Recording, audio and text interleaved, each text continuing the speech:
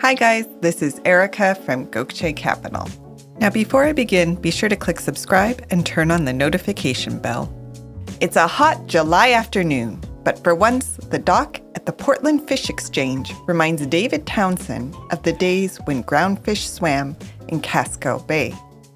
We'll learn more at the end of this video, but first, if you plan to buy waterfront property, you may consider aquaculture. And in today's video, we have the top things you should know. Number 1, what is aquaculture? Aquaculture, also known as aqua farming, is the controlled cultivation of aquatic organisms like fish, crustaceans, mollusks, and algae. Number 2, where can aquaculture be done? Aquaculture products are cultivated in all types of water environments, such as ponds, rivers, oceans, and lakes. Freshwater aquaculture is the predominant form, making up about 80% of the U.S.'s production. Number 3, what are the different types of aquaculture? Well, if you're raising fish, there are several methods that are used. Integrated multi-trophic aquaculture, or IMTA, which is an advanced approach that attempts to imitate the ecological system that exists in the natural habitat. Inland pond culture. This process involves the creation of about 20 acres of artificial inland ponds that are 6 to 8 feet deep. Recirculating systems.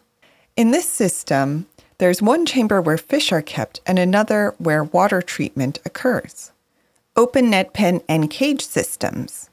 This type of system is used in open water. It involves using mesh cages installed offshore. And finally, flow-through or raceway systems. This type of system is created off of a body of flowing water. Water is diverted from the flowing water and fed into raceway units flowing downstream. Number 4, what are the benefits of aquaculture? Well, of course, the primary benefit is that aquaculture provides food. It is also a rich source of biofuels and reduces the U.S. seafood trade deficit. Other benefits include job creation, taking pressure off of wild fish stocks, and a relatively low carbon footprint, at least compared with other meat products. And number 5, what are the challenges with aquaculture? The primary challenges associated with aquaculture occur when it is done in an open natural body of water. This is often a concern with marine aquaculture. For example, fish produce waste in the form of fecal matter and unused feed. All of this waste contaminates the body of water. There have also been many instances where farmed fish or oysters have escaped from their pens. This is a problem because the fish that we grow are actually genetically different from native species. So for example, in Holland, Pacific oysters escaped a few farms and overran the native blue oyster population. The other problem is disease transfer. Even without escape, the species raised in open water farms can transfer diseases to native populations. But having said all this, there are again, of course, many benefits to aquaculture. So now that we've covered the basics of this farming system, let's return to David Townsend and Maine's fishermen. When David Townsend was young, the Maine fishing industry was a vibrant one. Fishermen brought in Maine lobster, of course, but also shrimp, shellfish, and a variety of ground fish, such as cod and haddock. Today, almost all of these are gone. The reasons for the collapse are complicated. Overfishing and new regulations played a role, but climate change and Maine's warming waters is certainly one of the main factors.